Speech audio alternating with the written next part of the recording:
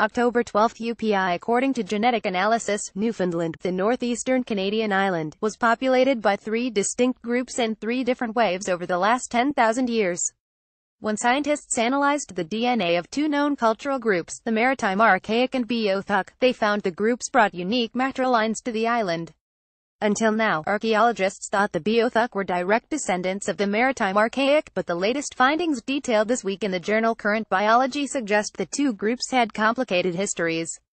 Our paper suggests, based purely on mitochondrial DNA, that the Maritime Archaic were not the direct ancestors of the Beothuk and that the 2 groups did not share a very recent common ancestor. Anna Duggan, a researcher at McMaster University, said in a news release. This in turn implies that the island of Newfoundland was populated multiple times by distinct groups.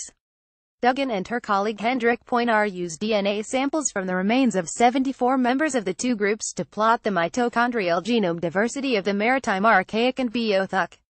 They supplemented their analysis with evidence from the archaeological record, as well as dietary isotope profiles. The Beothuk samples, mostly teeth and tiny bone fragments, were recovered from Notre Dame Bay archaeological sites, where the Beothuk people retreated from encroaching European settlers.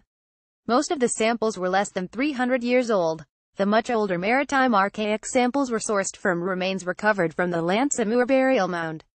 Some of the remains found at the site are more than 7,700 years old. While the 2 groups aren't entirely unrelated, the latest evidence suggests a shared maternal lineage from the much more distant past, not the recent past.